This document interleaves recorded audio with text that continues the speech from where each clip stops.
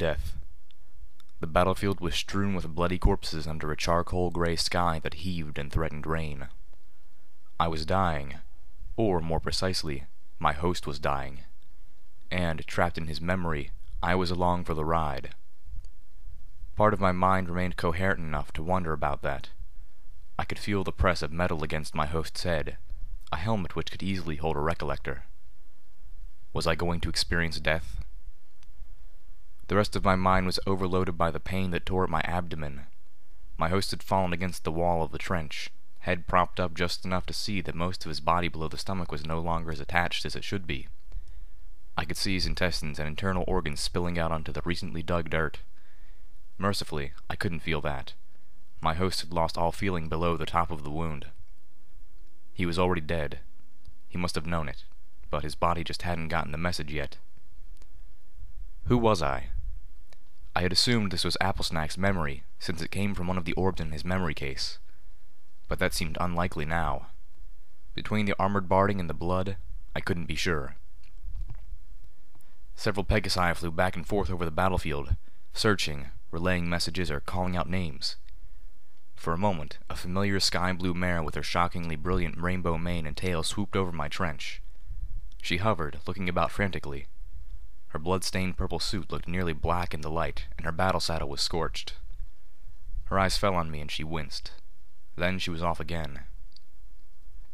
"Hey!" A large form of a particularly statuesque red stallion in similar military barding slid down into the trench next to me. His eyes went wide as he took in the morbid reality of my wounds. "So, Sarge, we drive those striped bastards back?" I felt my muzzle move, and the words came out in a low, masculine voice. I felt a drop of wetness hit our cheek. At first, I thought the other pony was crying, but then another raindrop fell out of the sky, and another, and another. "Yep." The red pony nodded, wisps of orange mane falling from under his helmet, caked in a dark red by blood. He spoke slowly. "You did good, soldier. Mighty good. They'll make you a sergeant after this." Rain was beginning to soak his coat, washing caked blood out of it. My host choked, coughing up blood. The taste was warm and coppery in our mouth. "Post-mortem, I'm afraid, Sarge." My host's voice was eerily calm and even. He had minutes left to live, if that, and he seemed at peace with it. "I'm afraid I won't be joining you when you go, after all."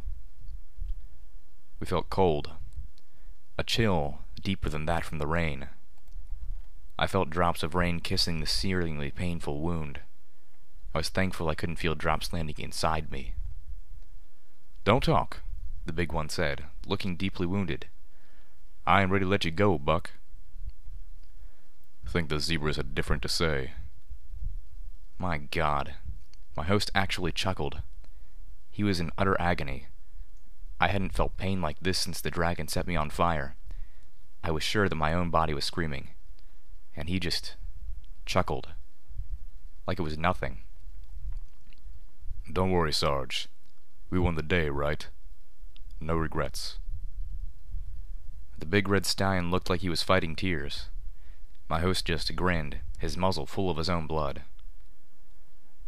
"Well, one regret. Never did get to meet that hot sister of yours." The stallion frowned dangerously, and I suddenly realized that his mane was the same color as Applejack's coat. And they had similar freckles. Big Macintosh bristled, then burst into a gruff laugh. "Now you gotta pull through," he grinned, "so's I can buck your backside, boy." It was too late. Darkness was already creeping into the edges of my host's vision. The Reaper pony had come to take him home. Wherever home was before Celestia and Luna were goddesses, that is. My host tilted his head back, staring into the darkening sky, feeling the rain on his face for the last time.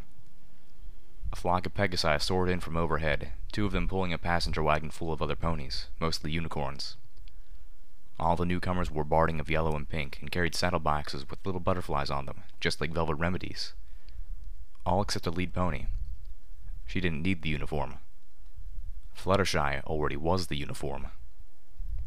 Oh dear," The shy Pegasus pony looked over the hills and trenches full of dead and dying. Her eyes filled with tears and she began to tremble. But she stomped a hoof down and forced herself to find her voice. "Oh, okay. Everyone, please be calm. We're going to help." Fluttershy turned and called out to her team. "Please, if you would take your positions, and hurry. Thank you." Seeping shadows had nearly engulfed my host's vision, and his other senses were fading fast. I was looking at the world from the bottom of a deep, dark well. Thankfully, the pain was at the top of the well, far away from us. We closed our eyes. It was hard to open them again. Our eyelids were heavy, like they were made of gold. When we did, there wasn't much to see. Just clouds and rain, barely visible. We were in a much deeper well. Fluttershy's head moved between us and the clouds, looking strangely upside down, cringing at the sight of my host. Oh no. She dashed up to us. I think we can help. Just please hold on." We strained to speak. It only came out as a whisper. "A bit beyond you. Go help the ponies who can." Our words trailed off. There was no more energy to put behind them. That was enough, hopefully, to get the point across. A unicorn in a yellow and pink dress stepped into view. "Fluttershy," she said, her voice the whisper of a whisper. "We're ready for the test run." The world faded to black, a black that was all-encompassing. No sight, no sound, nothing to smell or feel. Even the taste of blood was gone from our mouth. We were dead. We should have been dead. But a pleasant warmth was spreading through us. I could feel it all the way to my host's tail. The world came rushing back like we were being released from a memory orb. There was no pain. It was replaced by the bone-deep chill. Our body was soaked in the rain. The trench had become squishy with mud. We opened our eyes. Our body was healed. Complete. It was a miracle. It was impossible. "What did you do?" I heard a mare's voice cry out from above. I looked up to see the rainbow-maned mare dive out of the sky, a rainbow-colored wake stretching out behind her. "Fluttershy, what did you do?" Rainbow Dash stopped, hovering in the air, staring in utter shock at her fellow Pegasus. "We healed them," Fluttershy said graciously, her voice somehow filled with happiness, but not a hint of pride. Several of her unicorns were trotting up to stand by her side. "I know that," Rainbow Dash assured her. "But how?" Fluttershy blushed, looking pleased. "We call it a megaspell." Rainbow Dash blinked. "A what now?" One of the unicorns cleared her throat, and Fluttershy took a meek step back, allowing the mare to explain. "It's a new underlying spell framework that allows smaller spells to be augmented in scope and intensity." The blue Pegasus looked lost, and worried. "This way," Fluttershy claimed. "We can heal everyone in the battlefield with a single spell. No one has to die because we couldn't get to them in time." Rainbow Dash turned her stare over the battlefield. My host did too. Everywhere, ponies were getting to their feet with expressions of awe and bewilderment. Only the dead remained dead, their corpses strewn across the hills and filling the trenches.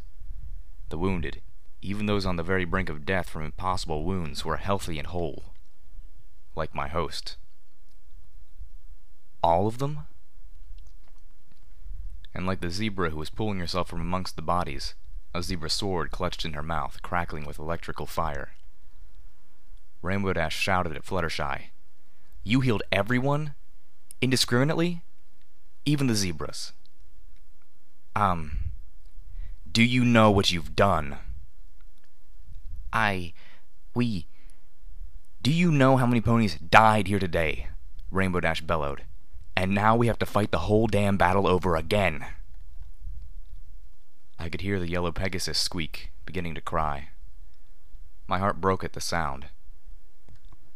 I wanted Applesnack to turn towards her. I wanted him to comfort the mare who had just saved his life. But he didn't even spare her a glance. Instead, my host lowered his head, sinking his teeth into mud to pull up his rifle, ignoring the slimy texture and earthy taste. Shots began to sound across the battlefield, outside the trench. "Fluttershy, get down!" Rainbow Dash cried out a moment before the blue Pegasus tackled the yellow one, sending them both rolling into the trench next to me, her wing catching the wake of a missile as it shot over the trench and exploded, raining dirt down on us. The battle was engaged. Again. Velvet Remedy stopped as we approached the massive gate that the Steel Rangers had built in front of the Stable-Tech headquarters. The armored plate looked like it had been taken from a battleship's hull. It slid down into grooves into a concrete wall that bisected what had once been the squat skyscraper's courtyard. Steel Rangers stood guard along the roof and in the open half of the courtyard, accompanied by two of the tank-like Sentinel robots that had ironically helped prompt the creation of the anti-machine rifle. This outer half courtyard was a mess of cracked steps and shattered cobblestones, concrete planters where nothing grew, and a dried fountain. Above the fountain rose a cracked and badly weathered statue of a once beautiful white unicorn with a curling purple and pink mane and tail. The statue had suffered not only from weather, but generations of graffiti before the Steel Rangers had taken possession of the building and began fatally discouraging raiders and miscreants from approaching their base of operations. Everyone else was focused on the guards in magically powered armor and the Sentinel bot in front of the gate. The senior paladin mare trotted forward, addressing them. I perked my ears to listen, but felt a sudden hoof nudge from Calamity. He pointed the hoof and turned to see Velvet Remedy walking up to the fountain.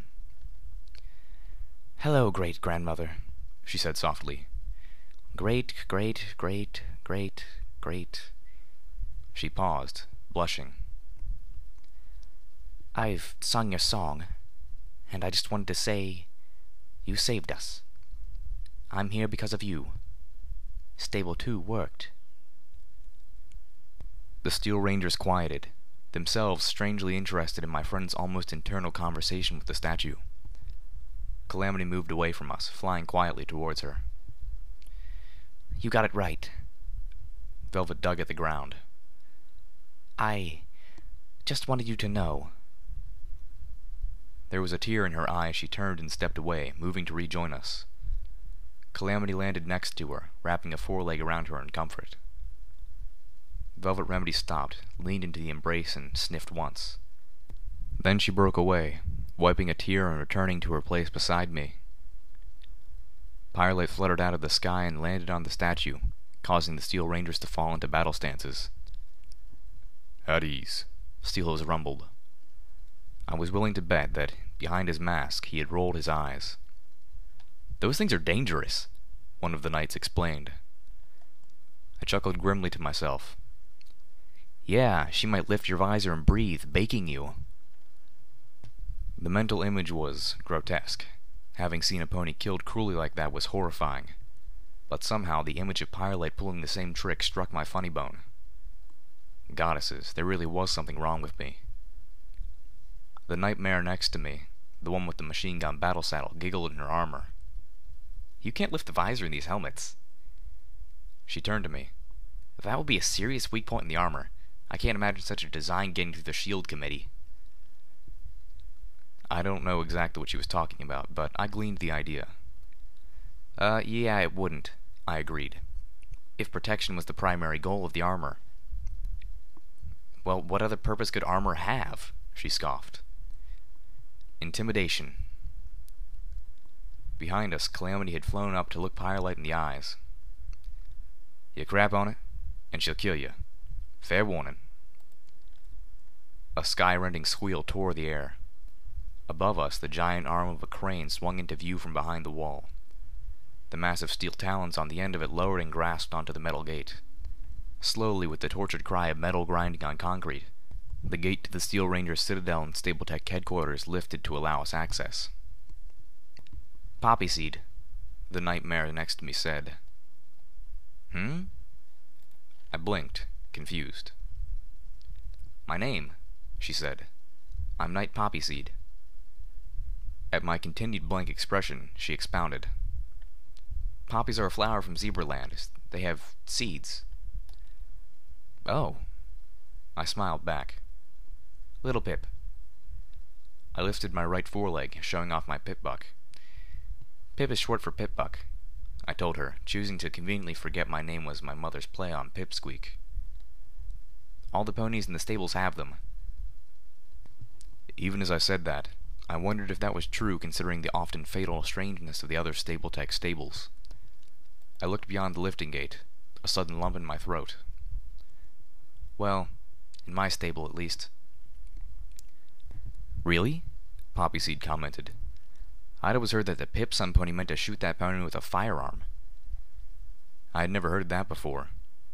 And really, what do you say to that? The rest of us started to move forward. Firelight seemed intent on staying outside in the Philadelphia outskirts. I wished her well, expecting she would still be nearby when and if we left. She had survived on her own for a long time. I was more concerned about the rest of us. Calamity looked back at the base of the statue, bent his head forward and snatched a bottle cap out of the dry fountain bed. He flew back to us, taking his place walking at Velvet's side, dropping the cap into one of his saddlebags as he did so. The sounds of sporadic gunfire danced in the air. Steel Rangers trotted laps around a track running along the towering wall, which encircled the lower floors of Stable-Tech headquarters. In the inner half-court, a senior paladin was barking orders at initiates as they struggled to master movements in their suits of magically powered armor. "Oh, I get it," Calamity said to Steelhooves as one of the initiates bucked at a badly dented steel plate, leaving hoof marks nearly half a yard from her intended targets. "Your armor spell matrix enhances your strength and endurance to compensate for the bulk of it, right?" Steelhooves nodded without a word. "Interesting," Calamity mused. "The enchantment's in an enclave suit negate its weight. Kinda like one of those enchantments on Spitfire's Thunder." Steelhooves glanced back at the unique anti-machine rifle strapped to Calamity's battle saddle. The thing was almost twice as long as he was when fully assembled, so he kept it broken down while traveling. Different approaches, but still, it's all about keeping the weight down. Steelhooves had slowed, staring at Calamity. This was the first time he had witnessed Calamity's freaky knowledge of magical engineering, rarely seen as it was. The senior paladin mare led us up the steps to the once grand doors of Stable-Tech. What had once been gleaming, polished bronze inlaid with richly varnished wood was now tarnished and discolored metal with inserts of warped and rotting timber. Above the door, the gear-shaped Stable-Tech logo was embedded in a mantle over a pair of decorative nooks where fires had once burned. Ashes from the nooks had stained the wall and doors below in the streets, making the building look like it had been crying. I shuddered, feeling a chill. Cocking his ears towards the gunshots, Calamity asked Steelhooves, "I take it that's a shooting range out back. If your friends here ain't inclined to kick us out or shoot us any time pressing, think I could take a few turns at it?" "Trying to impress the Rangers," our ghoul companion retorted. Calamity laughed. "Hell nah, that ain't it at all." I trotted closer, my curiosity waking. "What then? Surely the 4-year running sharpshooting champion doesn't need lessons. I've never seen you miss." Velvet Remedy snarked. "Even when he's supposed to." "So why the shooting range?" The leading mare had stopped at the front door and was speaking to some pony on the other side through an intercom. Poppyseed trotted in place next to me, looking anxious. Or bored. Hard to tell without being able to see an expression. "You see, this new gun, Spitfire's Thunder, it's a magically enhanced anti-machine gun, made for Pegasus snipers." Calamity tipped the brim of his hat forward. "It's enchanted so it's only supposed to weigh a few pounds and only have a feather brush of a kick. Fires more like a magical engine weapon than a firearm. It even has a lightning gem fueling her insides. That's why she sounds like thunder when she's shot. She fires probably 20% faster than the original non-magical model and won't have a jam. No moving parts." Now it was my turn to whistle. "All of which means she's more magical energy rifle than firearm. But she still uses bullets, just like my battle saddle. And bullets are subject to wind and gravity, so that makes her an odd combination." He smiled to me, then looked frankly at Steelhooves. "And that just means I best get some love in with her at the firing range before taking her into a battle proper." The door into Stable-Tech was open from the inside. Velvet Remedy pushed past us, rolling her eyes and tossing her mane. Do you and your gun need some alone time? She shot as she passed Calamity. He blinked. Well, yeah, that's what I just said. I face-huffed. Velvet Remedy nickered and trotted inside, ignoring the confused Pegasus. Does the news today make you anxious? Worried about what might happen to yourself or your family should the megaspells fall? I know and understand your fears, because I share them. My companions and I looked around, startled. The lobby of Stabletech had been designed to be a welcoming self-advertisement. The sad, sweet voice seemed to come from right in front of us, no matter which way we were facing. It filled the air. That's Sweetie Belle, Velvet Remedy whispered, searching for the speakers. Like you, I hope for the best. But like you, I need to prepare for the worst. I want a safe place for my loved ones to survive if that horrible day should ever come where our beautiful Equestria falls beneath a megaspell holocaust. It's automated, Poppy Seed told me. Starts up every time we go through that door. Didn't used to, but then we tried to disable it. It only made it worse. She pointed to the large Stabletech logo embedded in the floor. There used to be an image standing there of that unicorn from the statue out front. Made out of the dancing lights. Looked like a damn ghost.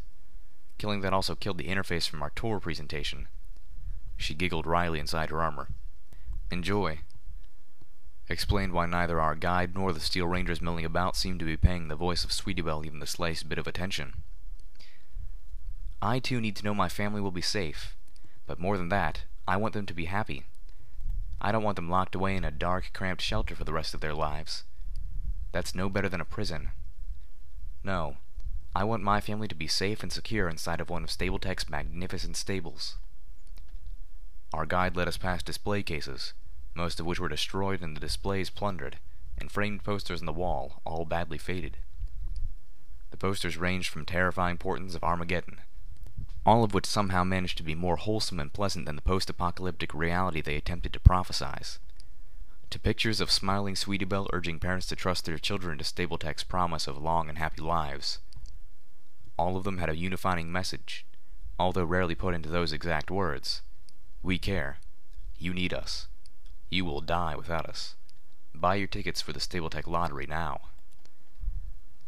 We were approaching the end of a hallway, passing a pristine Sparkle Cola machine.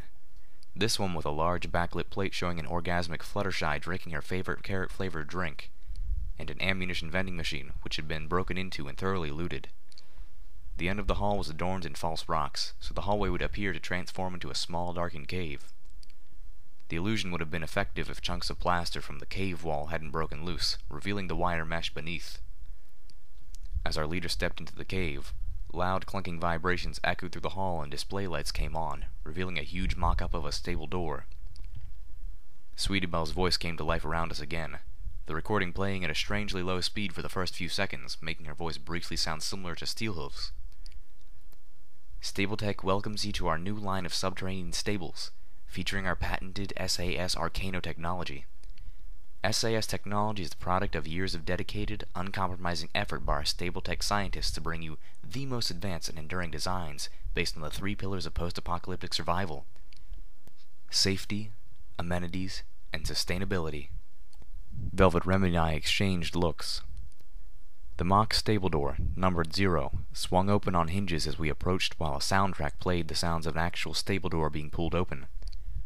Spinning yellow lights topped off the simulation, something that hadn't been present at Stable 2.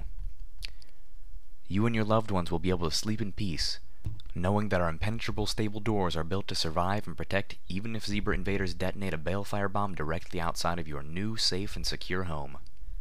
With only a projected 7% failure rate even under those extreme and unlikely circumstances. Stabletech's mighty stable doors are guaranteed to protect both you and your family. Wow. Velvet Remedy stifled a giggle. Before I could stop myself, I whispered, "Velvet Remedy's barn door doesn't swing that way." I gasped and quickly corrected myself. "I meant Stable 2's. Too late. The charcoal-coated unicorn with the scarlet and gold streaks in her white mane fixed me with a stare that told me I wouldn't be hearing the last of this for a long, uncomfortable time. Damn it, sometimes I hated my mother. Not that my slip of the tongue was really her fault, but it was her fault. Still thinking of that dark, cramped cellar that you feared would be your family's home? Let the magical light of SAS technology burn those fears away. Through the magical power of your stable's appointed overmare, each stable will enjoy fully realistic sunlight, even underground, with all the warmth and joy it brings. Sweetibel's voice boasted. And at night, a softer light will fill the hallways, provided through enduring Earth Pony technology. So far, the most accurate part of the exhibit was the hall lighting with its ever-present high-pitched whine. Of course, this nighttime lighting had been 16 hours a day, every day, all the time. The realistic sunlight promised through the overmare had been reserved for the underground apple orchard, and based on the color and taste of the things we had called apples, I had my doubts how fully realistic it was. Concerned about security? Fear not. Each stable is supplied with a security level and a fully stocked armory. Our Friendly Pie security system allows the overmare to keep an eye on every pony in public areas without prying into your private affairs. Sweetibel's disembodied voice seemed especially pleased with this feature. We here at Stabletech believe in returning your life to the level of respectful privacy that you deserve without compromising your safety. We began to trudge through the bizarre mock stable. Its layout was nothing like the real thing, designed more like an amusement park ride than a functional shelter. Every few yards we would pass a large window. As our leader approached, lights would flicker on inside eternally sealed rooms where mannequins would play out scenes of utopian underground life. With each room we passed, Sweetibel's ghost would regale us with some other aspect of how wonderful and safe living in a stable would be. After the other stables I had been in, I found that this was creeping me out. I couldn't stop thinking about how so many stables had apparently turned into lethal traps, very not like these promises. Somehow, I saw the reaction on Calamity's face that made it worse.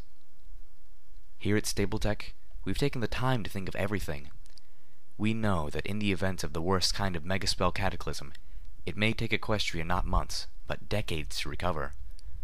Those of us who choose to survive the destruction may have to live the most of the rest of our lives underground and see a new generation born without knowing the world outside.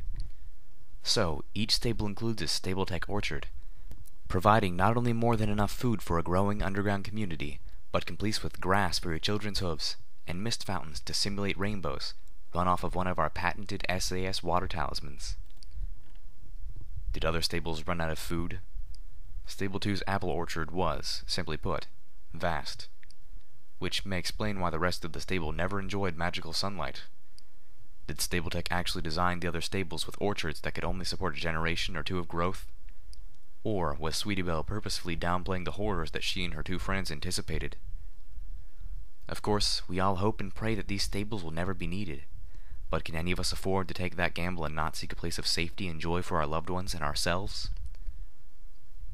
Velvet Remedy seemed on the verge of tears at the parting words of her ancestor, whom we both knew had become the first overmare of Stable 2. The stable whose special purpose was to keep us down there, safe, forever. Or, I knew, until Spike could find the right ponies to cast Gardens of Equestria. "I can't believe you lived your whole lives in a place like that," Calamity said as we walked up the steps that led out the exhibit.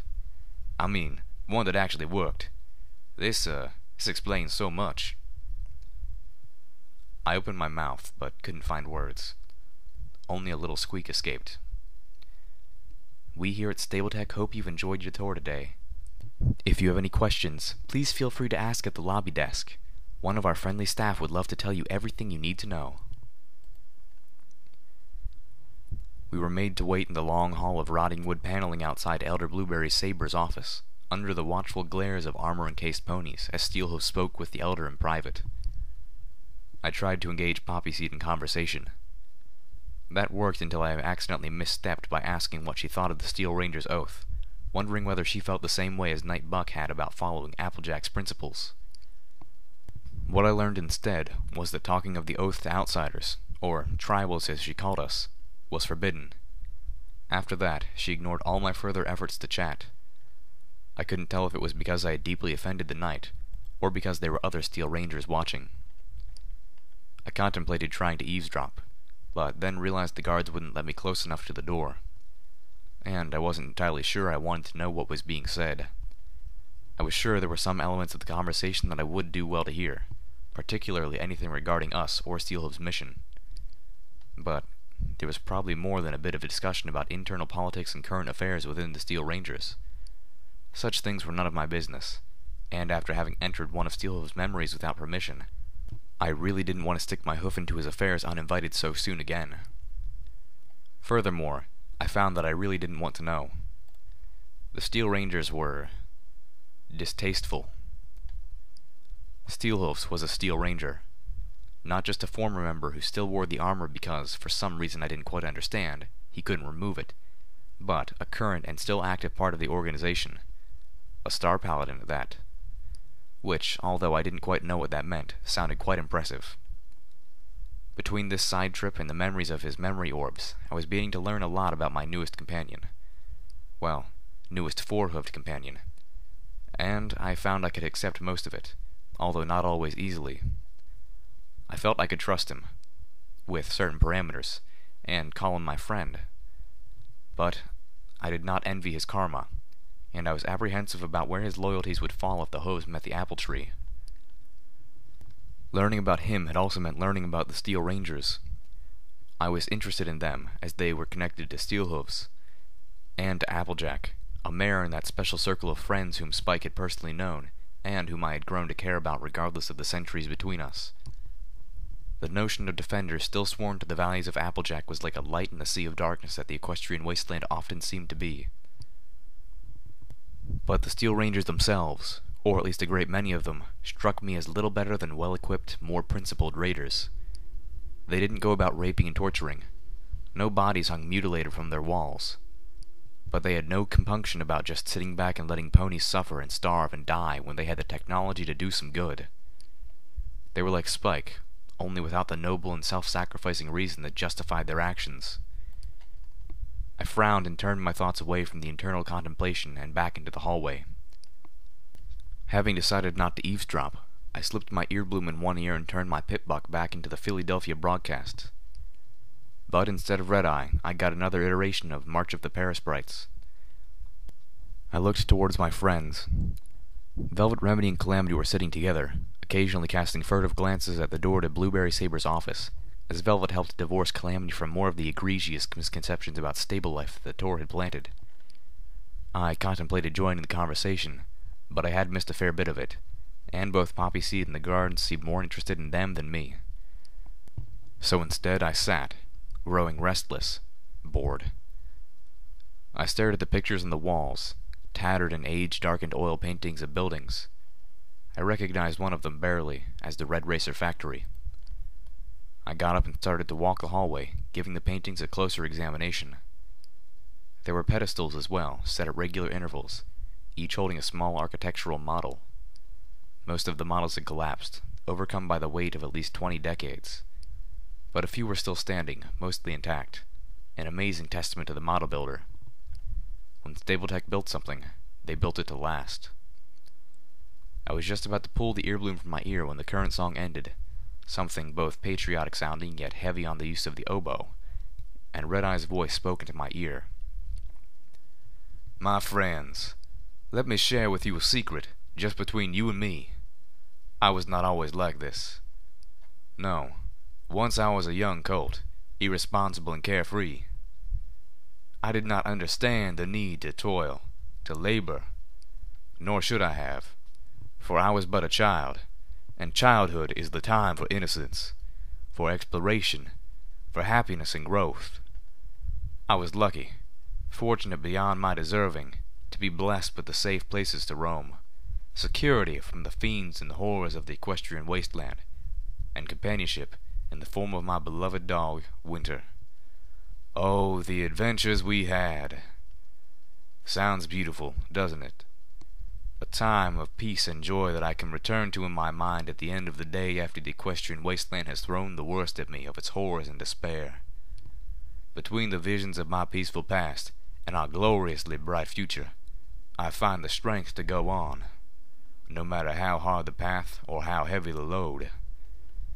But my childhood, picturesque and ideal and safe, is that what your own children enjoy? Tell me, equestrian wasteland, how many of our children today are truly happy, truly carefree? Sadly, we both know the answer. None. Today, Equestria is a hard, miserable, unforgiving place. Our colts and fillies live with fear, violence, rape, and death. The bleak and poisoned world offers our children only meaningless struggle and, all too often, a cruel and terrifying end. There is no joy out there. No hope. But no more. This ends here. This ends now. One day, yes, the new Equestria we are building will offer them the same utopian security that I once enjoyed. But we cannot wait for that while our children suffer today. The leaders of our past may have forgotten how each colt, each filly is to be cherished when they unleash their arrogant wrath upon our world. But we have lived through hell to know better, and we will not wait a single day. As those living within lands already being reclaimed know, our nation's young ones are, and have always been, my highest priority. All that we sacrifice, all that we do for them, to give them a better place. And in the meantime, we strive to give them the safety and security that our hooves can offer. And more than that, dear friends, much more. We provide schools where they can learn, medical centers where they will obtain free treatment, the best medical care in all of Equestria, and homes where they can live together with other children, making friends, all under the watchful care of loving, approved mares and stallions. Soon, the armies of the children of Unity will come to your town, not as an invading army, oh no, but as an army of engineers and teachers and doctors. They will rebuild your schools, establish hospitals that will provide the best care in this ruined and tortured nation, and bring to you the words of the goddess, so that you too may know Unity. And once again, our children will be able to play freely. The door to Blueberry Saber's office opened. Steelhooves took a step out. Little Pip, could you come in here for a moment? Elder Blueberry Saber was the first Steel Ranger I had actually laid eyes upon. She was a rather pretty, older mare. I suspected that, when she was closer to my age, or even Velvet's, she must have been quite cute. She had a pleasant blue coat, and her mane had once been a berry purple before it turned mostly silver-gray. There were still a few wisps of the original color. I couldn't see her cutie mark. Her robes concealed a modest portion of her body. Steelhooves guided me in, closing the door behind him with his metal-sheathed tail. Blueberry Saber stood in front of me beside a heavy iron table whose interlaced frontal design reminded me oddly of scaffolding. She had one hoof up on the table, although with a closer glance I could see that the hoof was actually not touching the metal surface. Trapped between the hoof and the desk was the round black ball of a memory orb. Little Pip, Steelhoof said, his voice oddly strained. I need you to look into that memory orb and tell me what's inside there. I looked at him, puzzled, then at the Steel Ranger Elder. She nodded with a smirk that looked ugly on what should have been a pretty face. "All right," I said, approaching slowly. I was a little surprised at my own hesitation. Something in the room just felt off. Still, I did as Steelhoof asked, lowering my horn towards the orb and focusing. I felt the odd washing sensation as reality slipped. Part of me panicked, suddenly thinking that they were incapacitating me. A memory of my own, that of Velvet Remedy shooting me with my own dart gun, flashed through my head. And then, I was no longer with them. The first sense I gained was smell. Even before I could see the barn, I could smell the rich scent of hay, overlaid with other less pleasant earthy odors. Sight came next. I wanted to blink as dazzling sunlight, beautiful and pure, filtered into the barn through an open hayloft. Then came touch. First, the touch of the cloak I was wearing, a rough but not unpleasant cloth. Then, I felt odd. The body I was in was different, but I couldn't really put my hoof on how. I had been in earth ponies before. The lack of a horn was no longer startling to me. And the body was less alien than that of a horny male, much less than my exceptionally freaky experience as Spike. But I still felt somehow wrong, and it was like an itch that just wouldn't go away. My host was standing in a bed of hay, watching as two familiar mares walked into the barn. They ambled right past me without so much as a glance. "Now what's this y'all wanted to talk about, Rarity? What did we need to hide out in the barn for?" "Well," the elegant white unicorn said, looking at her freckled friend with a frazzled blonde mane, "Rainbow Dash said that the last week of the Summer Sun celebration she came to you, and you didn't mind." I wanted to snicker. Rarity had managed to strike a perfect tone between gossip and suggestiveness. Yet I could tell without a doubt that she was only playing on the orange mare with a 3-apple cutie mark. Call it intuition, but I just knew that Rarity only had eyes for the stallions, and that made Applejack's expression all the funnier. "Oh, hey, no!" Applejack nearly shouted, backpedaling. "Gol dang it, not you too. Rainbow Dash was drunk. Again. And I told her—" I really wished my host would laugh, because it was hard to be in stitches when your body wouldn't cooperate. But in the very least, I could tell Applesnack that whatever he had been afraid I might find in here was just rubbish. Applejack regained her composure as Rarity fluttered her eyes but failed to stifle a ladylike snicker quite fast enough. "Oh, for the love Applejack stomped. "Did you drag me all the way back here just to mess with me?" She put a hoof to her freckled face. "Aw, hell. Did Rainbow Dash put you up to this? This one of her practical jokes, ain't it?" "Actually, well, yes," Rarity admitted. "It was her idea." "I knew it." Applejack huffed, stomping again. "But I really do have something I need to talk to you about," the graceful unicorn said, abruptly turning quite serious. Applejack could tell the mood had changed. Fun, even that at her expense, was over. "What is it?" "I've come across some new magic," Rarity said cautiously. "Zebra magic." She stopped, measuring the country mare's reaction. "You mean like the things the Cora used to brew?" "Not exactly, no." Rarity lowered her voice. "Have you ever heard of a soul jar?" Applejack stared at her purple-maned friend.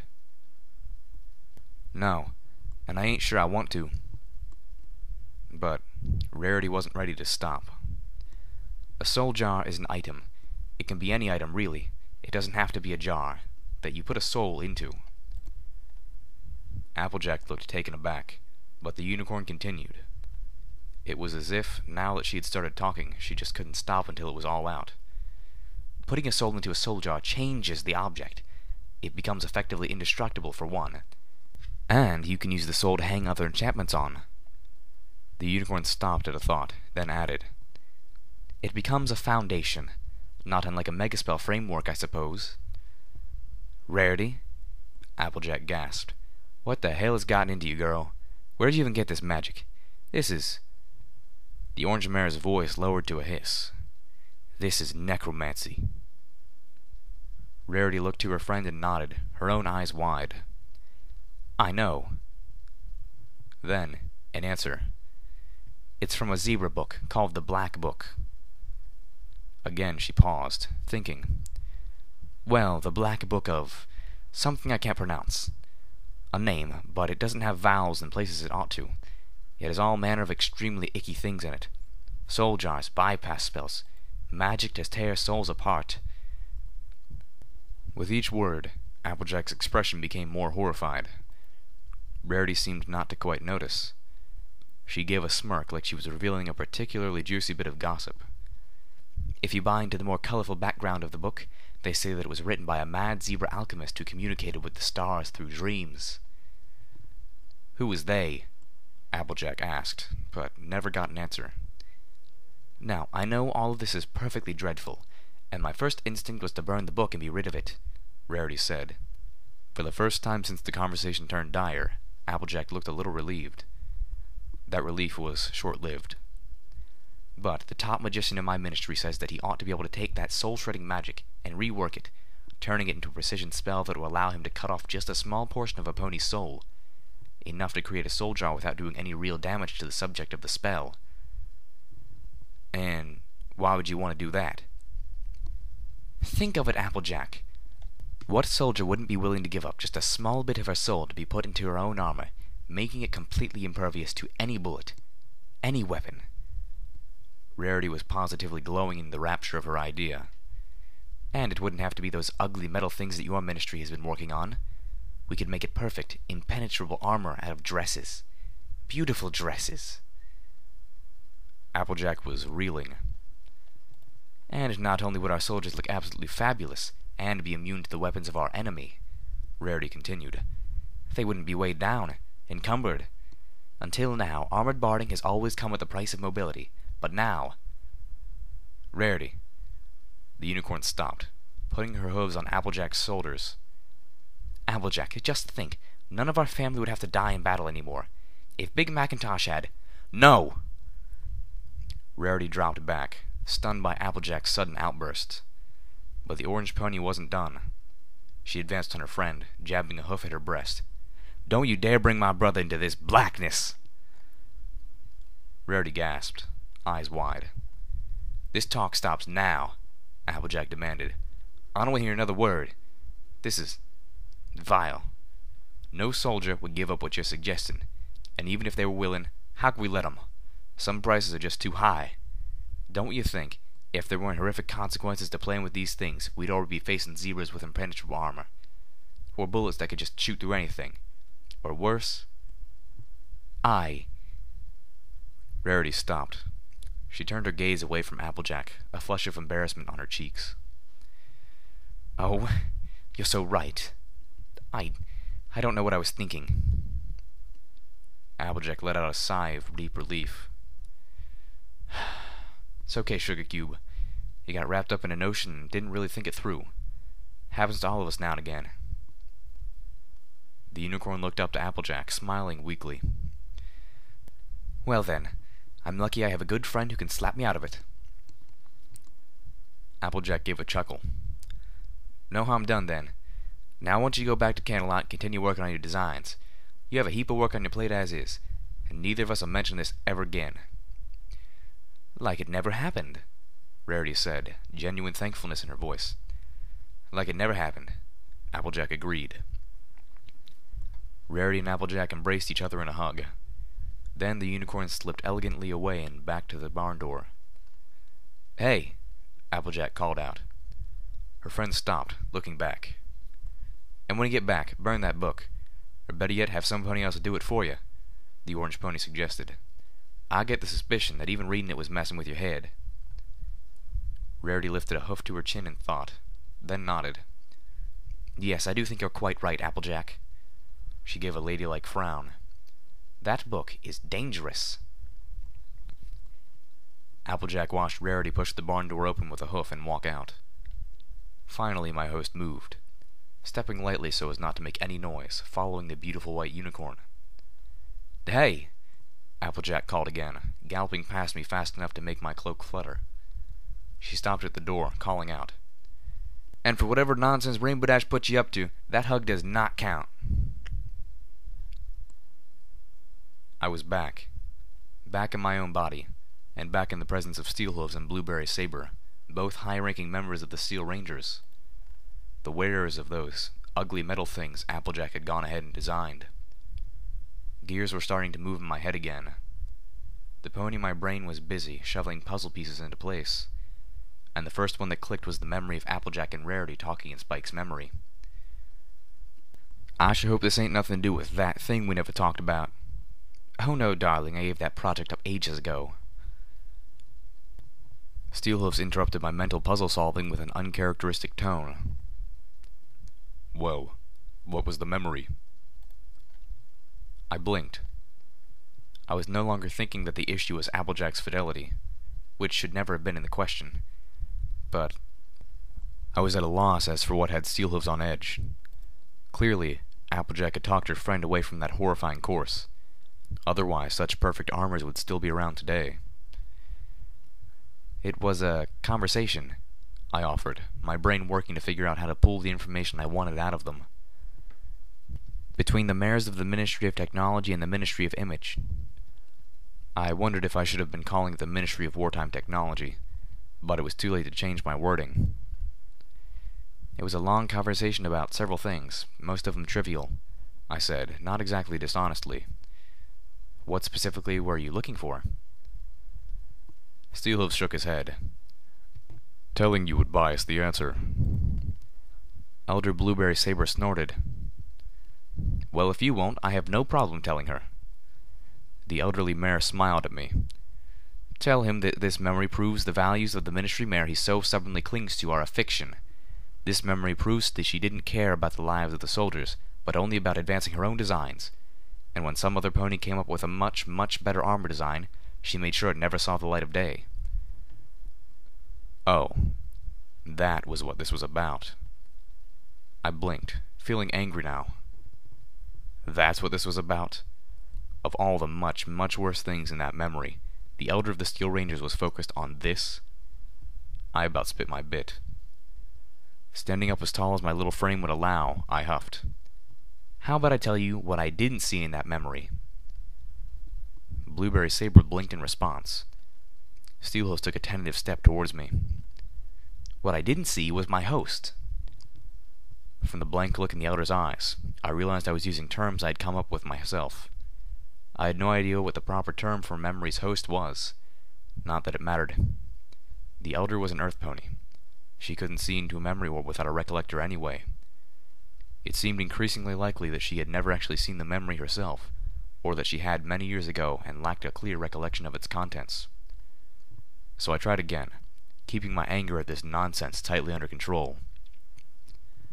I didn't see the pony whose memory it was, not even a forehoof. And while it's not entirely unusual, I'm quite certain that the two ministry mares couldn't see her either. I don't think they would have had that conversation if they knew somebody else was present. Both the Elder and Steelhooves were still for at least a moment, actually paying attention. What I saw in there was that some pony was spying on the ministry mares. Invisible. I remembered the itchy strangeness. And I don't think it was even a pony. I'm pretty sure I just shared the memory of a zebra. Another puzzle piece slotted into my head. I lifted my pip-buck, saying, I found this in the rubble of a recruitment center out near the Shattered Hoof facility. I played back the old recording, removing the earbloom attachment so both of them could hear. I'm sending you one of the devices recovered from Shattered Hoof Ridge. Intelligence suggests that the zebras have developed invisibility spell fetishes, but this looks like something designed by the Ministry of Magic. It's even pip-buck compatible. I hate to say it, but it looks like we've got traitors in our midst. If some pony in the MAS is leaking arcane technology to the zebras, the princess will need to take action. What followed the recording was much discussion, but in the end, the only thing resolved was that I had gotten at least a little bit of the Elder's trust while managing to sidetrack both of them from their earlier argument. It was over an hour later when Elder Blueberry Saber got up and trotted to the window, staring out at an angry red glow coming from the walled-off portion of Philadelphia. If you're going in there, you won't be able to do it like that, she said. Not with armor and an arsenal and a squad of companions. Why not? I asked. I'm not worried about getting past the wall. I can just float us over when there's a gap in the patrols. That was, at least, my plan. Because, Blueberry Saber turned to me, you'll never get close to Red Eye that way. He's always protected. In the very least by a flock of griffins, if not by a wing of those damned alicorns. The first sign of trouble, and he'll hop his sky chariot and leave the city. You'll lose any chance you have of taking him down before you even know it. Damn. I was confident of being able to sneak close until she mentioned the alicorns. I should have figured this couldn't be easy. But I was damned if I would just give up and go home. Not after the fresh reminder of what these slavers were doing to innocent ponies. I can help you, the Elder offered, if you agree to help me in return. Oh, this was going to be one of those days. The Elder laid it out for me. She could get me and maybe one of my companions into the walled section of the city, stripped of our possessions and dressed in the rags of slaves. I'd have to work my way to him from there, preferably by gaining his trust rather than by body count. The latter method was likely to backfire for the same reason a covert assault would. You may have more to fear from the inmates than the guards, Blueberry Saber noted. Red Eye's armies have started rounding up raiders and putting them to work as slavers along with the rest. Some of the ponies you'll be stuck with in there are exceptionally nasty refuse. And this plan just kept getting better and better. And what do you want from me in return? I asked finally. Two things. Blueberry Saber walked around the office as she spoke. First, Red-Eye has managed to develop some sort of engine fueled by radiation. He's been having the slaves mine the Philadelphia crater itself for irradiated debris, which he can turn into usable energy to run his factories. Steelhose nickered. Well, that's a game changer. Red-Eye's claims of building a new Equestria, at least on an infrastructural level, suddenly gained a lot more authenticity. Indeed, Blueberry Saber agreed. She turned on me. I want the plans for that engine. Okay, plans for a radiation engine. That was one. And number two? The Steel Ranger Elder frowned even more deeply. Our intelligence states that Red-Eye has gotten a hold of research into something called a bypass spell. I felt a jolt. I had heard of that sort of magic not 2 hours ago, and not in pleasant context. I want you to find his research on bypass spells. Confiscate what you can. Destroy the rest. The Elder stomped both of her forehooves. Thoroughly obliterate it. I raised an eyebrow. Since when is the Ministry of Wartime Technology interested in spell research? Steelhoof stepped in. Since it's a matter of survival, he explained. The Zebras created bypass enchantments midway through the war. A bypass augments another magical effect, allowing it to ignore one specific type of things. The Zebras, for instance, used it to create balefire bursts, the much smaller version of the megaspell you are familiar with the Zebra bypass. With that, a Zebra could trot into an area crowded with ponies, set off the blast, and kill every pony within a block or two without being harmed herself. The mental image of an invisible zebra walking into a crowded stable atrium during one of Velvet Remedy's performances suddenly lodged in my mind and refused to leave.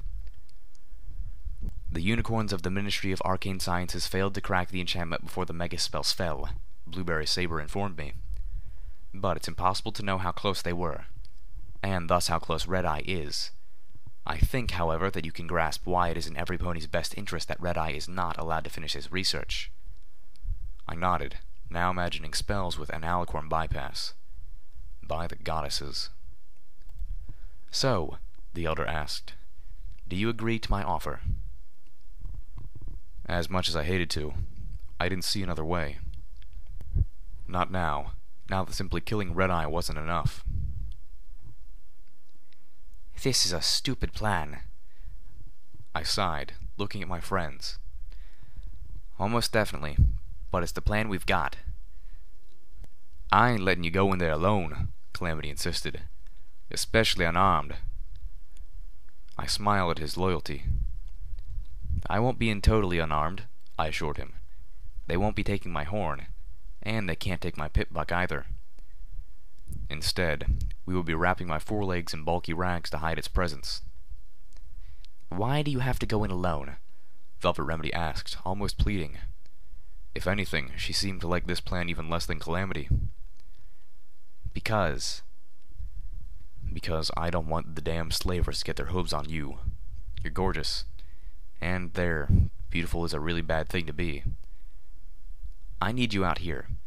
You're a non-combatant, and that place is full of enslaved raiders. Please, please don't make me explain further. Velvet Remedy scowled, clearly hating every word, but said nothing more. One of us needs to be with you, Calamity demanded. Why not me?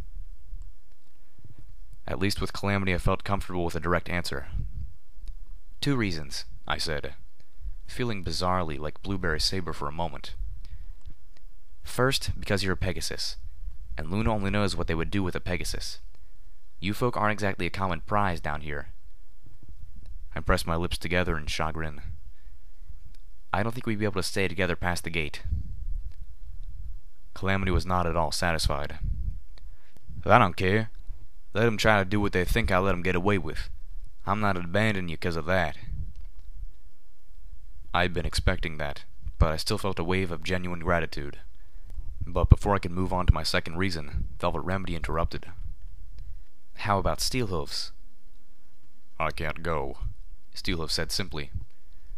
A Steel Ranger is a bit conspicuous. Velvet sighed with exasperation. We all know you're a ghoul now. You don't have to hide in your armor anymore. You can take it off. No, I can't. Calamity cocked his head, giving Steelhooves a querying look. Why not? Because my body is fused to it, was the ghoul's answer, eliciting several gasps, one of which was from me. Oh. Calamity took a few steps back. You're that kind of ghoul. Wait, there are types of ghouls now? Other than Ghoul Pony and Zombie Pony? Velvet Remedy looked equally surprised by Calamity's reaction. What kind of ghoul? He's a candlelight ghoul. Steelhooves nodded. Velvet Remedy and I were still in the dark. Would some pony care to explain? No more secrets. Ponies who suffered massive amounts of magical radiation and survived were forced to endure the cruel deterioration of becoming a ghoul pony. Since the zebras had employed different kinds of megaspells, it only stood to reason that there were minor differences in the effects. In most cases, these differences were barely recognizable except between the ghoul ponies themselves. But Canterlot ghoul ponies were an entirely different sort, because the megaspell unleashed in Canterlot was unlike any other. When the bomb started to fall, Steelhooves told us, Princess Luna threw up a shield over the city. Canterlot was bombarded by hundreds of missile strikes. None of them were megaspells, like the missiles which hit Cloudsdale or Philadelphia, but they would have been devastating all the same had they struck home. But the princesses kept the shield up. Velvet Remedy and I sat, listening, almost entranced. Calamity paced off to the side fretfully. I was stationed in one of the hamlets that surrounded the city, just outside the perimeter of the shield. My squad's orders were to evacuate the hamlets, getting as many of the ponies to shelters or stables as we could. The blast wash from those missiles exploding against the shield wiped out hundreds in the first few minutes. The bombardment lasted hours. Steelhooves took a deep, trembling breath and pressed on. Even hidden in his armor, I could tell he was shaken. Although at the time I thought it was by memory of those deaths, I would realize later it was because of what happened next. Applejack was with me, but when strikes started, she fled back to Ponyville, leaving us to do our work while she tried to ensure all of her family got safely into Stable 2. I suddenly wondered if Applejack herself had made it. Had she been in Stable 2 when it closed? I saw Velvet Remedy glancing at me and suspected she was wondering the same thing. But the missile strikes were just part of the zebra's ploy. The megaspell was already inside the city. A special one. After all, this one was meant to kill Luna and Celestia, not just 750,000 ponies. The pink cloud, Calamity said, abruptly stopping. Yes. Calamity momentarily took over the tale. Pink cloud was, a great radioactive cloud of entropic necromantic gas. Like taint, it didn't care if you had gas masks on. Nothing protected against it. Everything it touched, it seeped into and rotted. I've heard horror stories of bodies found partially melted into sidewalks, or with their saddles fused to their bones. Candlelight is still toxic today. The streets and buildings soaked it up like sponges and are slowly releasing it as they decay. The zebras wanted the shield, Steelhooves continued. It kept the pink cloud concentrated in the city, strong enough to fatally poison even Celestia and Luna. By the time they comprehended that they were dying, it was too late. But still, they kept up the shield. I'm told they took turns, one powering the shield while the other tried to regain a little strength. That, in the end, they were holding each other for support. Why? I asked, feeling tears forming in my eyes. Why didn't they just let the shield fall? The city was already doomed. Why didn't they escape? What do you have? Steelhooves asked simply. I was still in one of the more remote hamlets when the shield finally came down. The city had soaked up enough of the pink cloud that the exposure wasn't fatal, but... Calamity again added to the tale, a tone of disgust in his voice. By the time Luna and Celestia realized the pink cloud was killing them, the first attack had been hours ago. The Pegasi had already closed up the sky. The wind was beginning to go wild. With a sad flap of his wings, our Dashlight friend explained, "If Celestia and Luna let that spell of theirs drop, they probably would have survived, though most likely at only a fraction of their former selves. But a whole heap of other ponies would have been doomed as the uncontrollable winds blew pink cloud all over them evacuating hamlets, over farms. Would have destroyed all life as far as Ponyville, maybe farther." Mournfully, he informed us, "I'm so sorry. To both of you, I really am. But Luna and Celestia ain't goddesses watching you from the heavens like your stable teacher taught you. Princesses gave their lives so as your ancestors could make it into that stable and live." It was a long time before Velvet Remedy and I were ready to talk again. For a while, we just moved away from the others, found a corner by ourselves, and held each other in silence. In that time, I decided that I was damn well going to keep praying to Celestia and Luna anyway. It didn't matter if the accounts didn't match my beliefs. I still believed in my heart that somehow Luna and Celestia were up there, watching us, caring about us, giving us guidance. I just didn't know if what I believed was true. I realized it probably wasn't, but I could choose to believe anyway. Finally, we gathered together again for round 2 of every pony not going to Philadelphia with me. I have to admit, with my faith shaken, I no longer felt as confident, but I plowed on anyway. Second, I told Calamity, picking up where we had left off, "You're a Pegasus." Little Pip, I think that was the first one." "Well, it's also my second one, because you're my escape route, my lifeline. Nobody else can swoop in and rescue me if things go bad. I need you out there so you can do that." Calamity frowned, but seemed to find that more palatable. "Wait." He looked at me like I was trying to dupe him. "How the hell am I supposed to know when you're in trouble, or where to find you, if I'm out here and you're in there?" Fortunately, I already had this planned out. These slavers, at least the rank and file, don't seem to be the most educated lot. I'm pretty sure they wouldn't be able to tell where my pit buck ends and a peripheral begins. So I'm confident I can get in with a slotted attachment. I smiled. That means either a stealth buck or the broadcaster we got from the Griffins.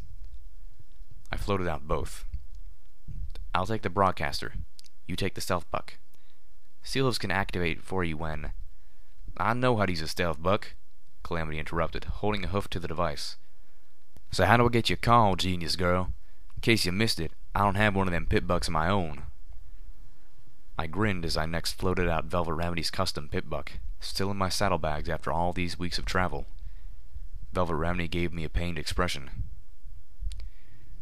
Yes, I kept it. I told her before she could say anything. And yes, I know you don't like wearing it.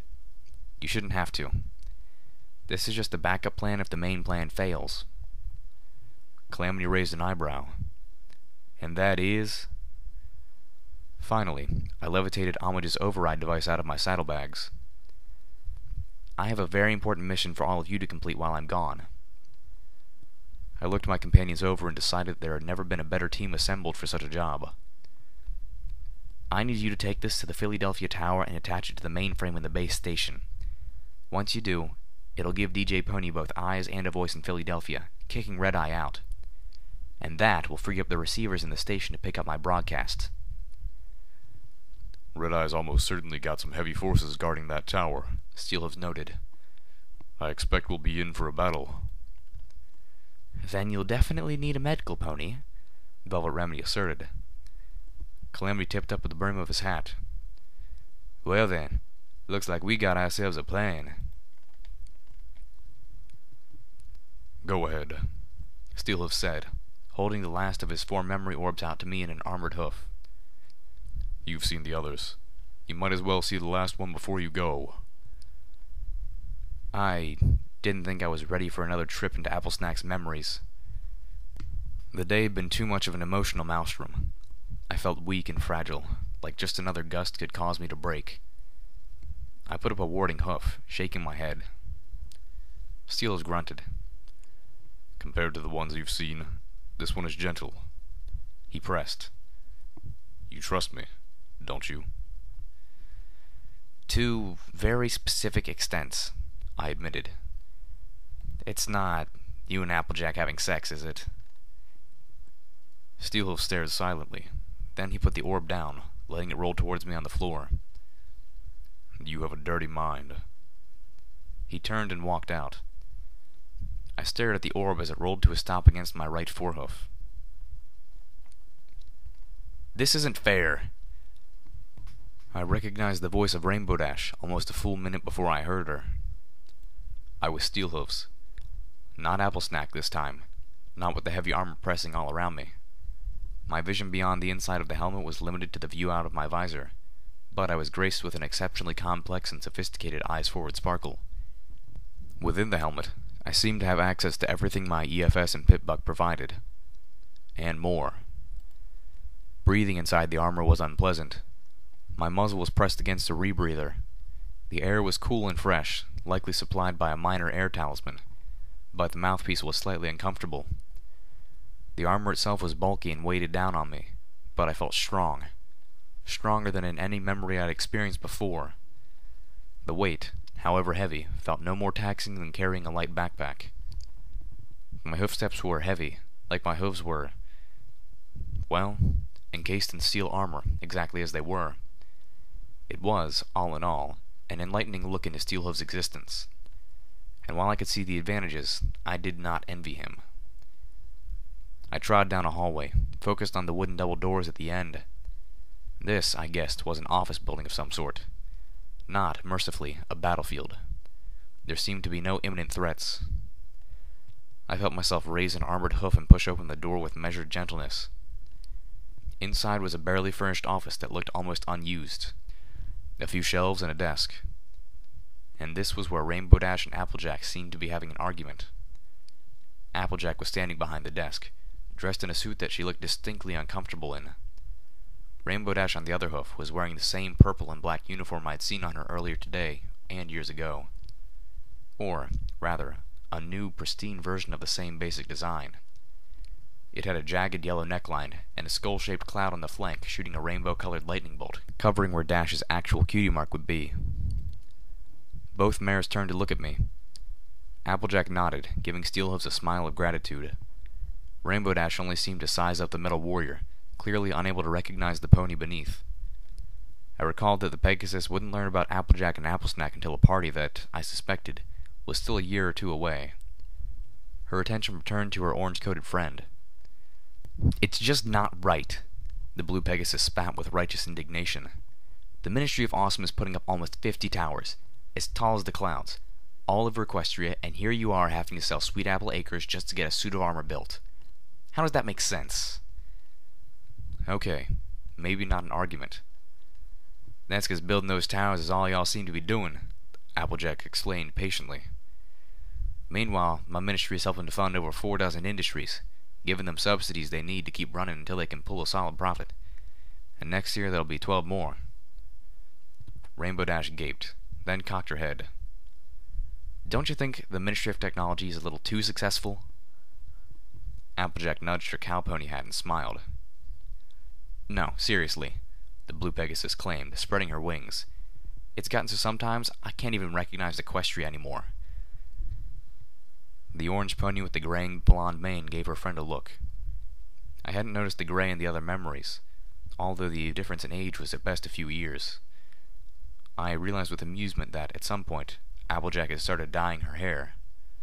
I wondered if, at that age, I'd feel the urge to. But, then again, I'd be a lucky mare to live that long in the equestrian wasteland. For example, do you really need all those roads? The rainbow-maned Pegasus asked. Some of us ain't got wings, remember? There was a clop at the door. Steelhoofs trotted to Applejack's side like a bodyguard. Rainbow Dash scowled but moved to the side. Come in, Applejack called out. The door pushed open, and Apple Bloom walked into the room. She was beautifully groomed and wore a business dress of mahogany and rose that went well with her mane. She looked infinitely more comfortable in her dress than her older sister did in the suit. There was a business bag strapped to her side. Wait, Rainbow Dash said, looking between the two sisters.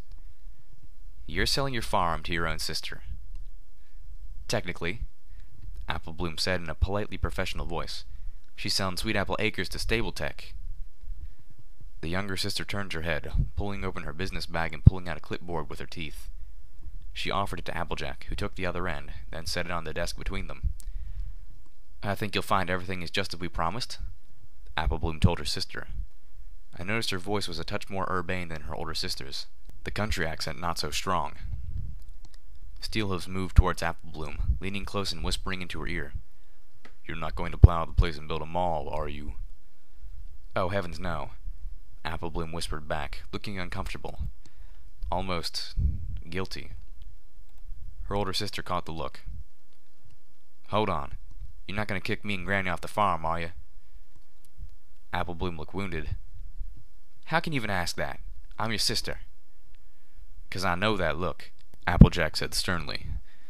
And it's 'cause I'm your sister that I do. Now spill it. Apple Bloom sighed, then pulled out a set of blueprints, unfurling them on the desk in front of her older sister and the two, well, three, really, guests. You'll still have rights to the trees and the apples just like we promised. Stapletech is only buying rights to the land. But you'll have to move all these apple trees in this section here, and you won't be able to use the barn until next spring. What? Applejack cocked her eyebrow at her younger sister. Why? 'Cause we're going to be building a stable there,